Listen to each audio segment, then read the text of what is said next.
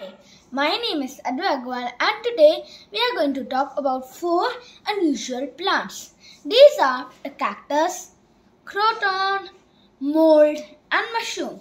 So as you can see now I'm going to tell you with photos. So first let's talk about cactus. So as you can see, as you know, cactus have spines. Well, spines are those dry leaves, interestingly, and also if you see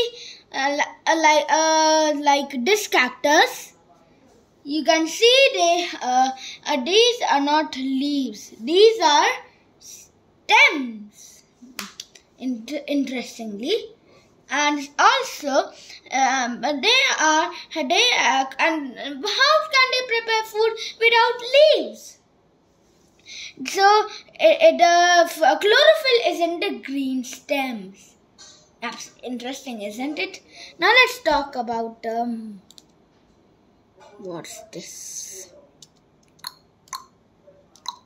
Now let's talk about molds and mushrooms. First, let's talk about molds. Molds and mushrooms are non-green plants. That means they do not have chlorophyll. They cannot make their food. They get their food from dead and decaying plants, animals and plants. So now let's talk about crotons. The leaves of the crotons have chlorophyll, but they appear dark red. This is because of the red substance that hides the chlorophyll.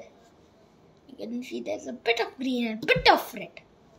Yeah. So, and now let me ask you a question. Does photosynthesis take place in such leaves? Yes, it does because chlorophyll is present. So, this is the end of today's video. I hope you enjoyed it. I'll be doing more videos like this. So please like, share and subscribe this video and subscribe my channel. And until the next video, have a good day and